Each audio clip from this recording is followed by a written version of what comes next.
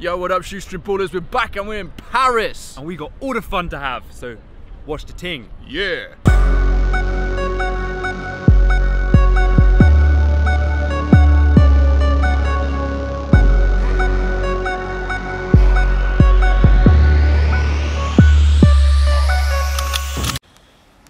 We went to Paris to meet up with this guy that Jack met on MySpace called Olivier. He was busy in the morning, so we thought we'd go and check out this abandoned railway, which is like right through the centre of Paris. We found this sick French abandoned railway.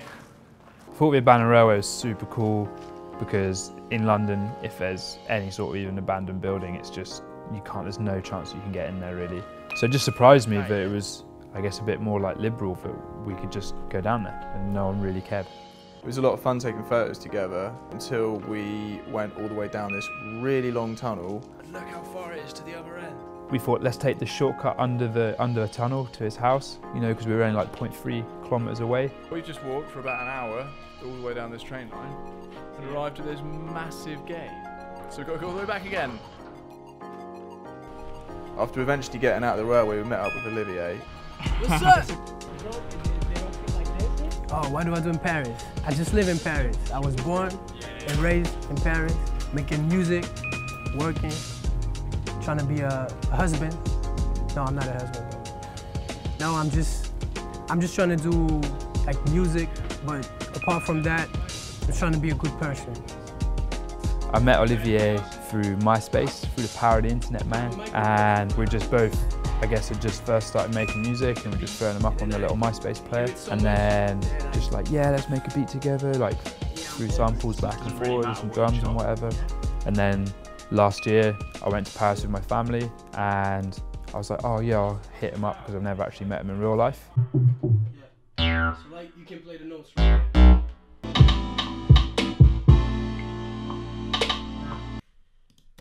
Maybe you will have to convert it to AIF before you can play it, because now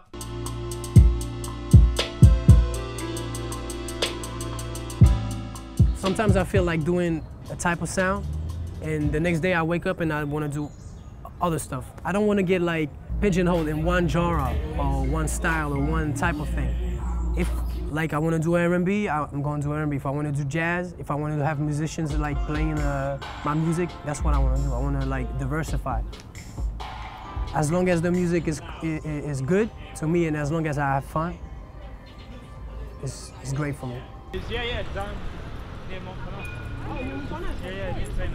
After we made a beat at Olivier's, we headed out and he was doing some modelling for a clothing company called Poison Pearls, which was set up by someone who knew in like an old rap group.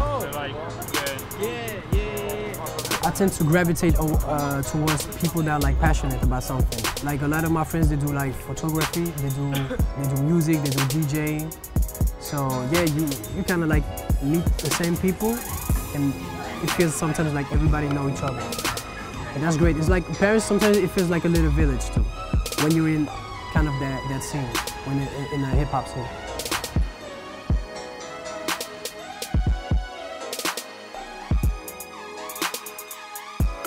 I think what we're doing in London is what all young creatives are doing, trying to like make a life for themselves out of what they're really passionate about. And it was wicked to see Olivier and his friends are doing exactly the same thing.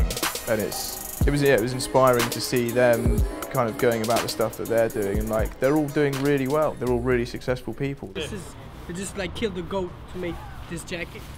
So I wear it now and it's cool. So Olivier sorted us out a gig tonight, which we're just on our way to now at a place called Tony's. Hey, Tony.